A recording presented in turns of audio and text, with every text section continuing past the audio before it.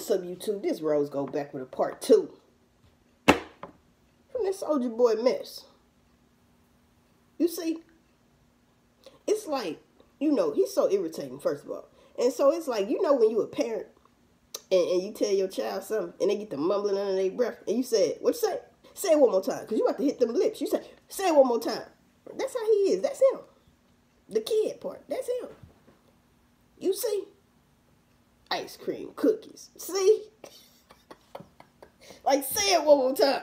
And look, I had to come back with another video, first of all, because, you know, I know he's doing these things. You know what I'm saying? So people can talk about it and people can go over there and look at the damn song. I hope y'all do go listen to the damn song. And check out the video itself. Because in some of the scenes, it looks like as if he's in an establishment that's sort of like, it's made like the cookie lobby right there when you first walk in. That's what it came to me. That's what came to me when he, you know what I'm saying? A couple of them scenes. You feel me? And so that's what I picked up on it, right? And I'm just like, everything he does makes me, it reminds me something about Dolph. Something about Dolph. You know what I'm saying? Shit. So then he's got this big ass tank in the background, like camouflage tank. And you know that movie, something about drinking your juice in the hood, with Waynans and them. You know what I'm saying? With the Waynan brothers and them. And he's standing on the tank at the end talking about, do we have a problem? You know what I'm saying? Yeah, we got a problem this morning. Because you shouldn't have said ice cream cookies. I'm like, man, look, I'm like that Friday movie lot. Nah, Pinky. He said, ooh, say it one more time. One more time. Say it one more time. Say it one more time. You know what I'm saying? That's what I'm talking about. Dude, man, bruh. Like I said, this wouldn't have mean nothing to me at all. And I probably would have thought that was a hot song he did, you know. But with all this going around, people, I just can't ignore certain stuff that people do since this man been gone. I can't, look, that's why I always say, why weren't they with Dolph? Where was y'all at? All these bosses still walking around.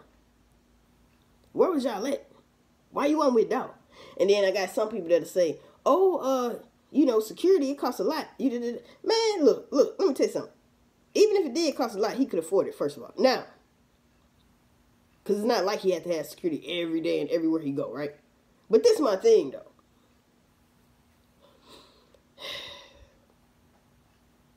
You wouldn't need security, right? If you had people that love you around you, because look, you can hire as much security as you want. They can't protect you and love you like, you know what I'm saying, like or your family or something of that nature. You know what I'm saying? Or who you got, or your clique that's supposed to be like family. You know what I'm saying? They love you, right? They don't want to see no harm come to you. You see what I'm saying? But no, nobody was with him. That's what I be tripping off of. Nobody was with this. Nobody was with him, bro.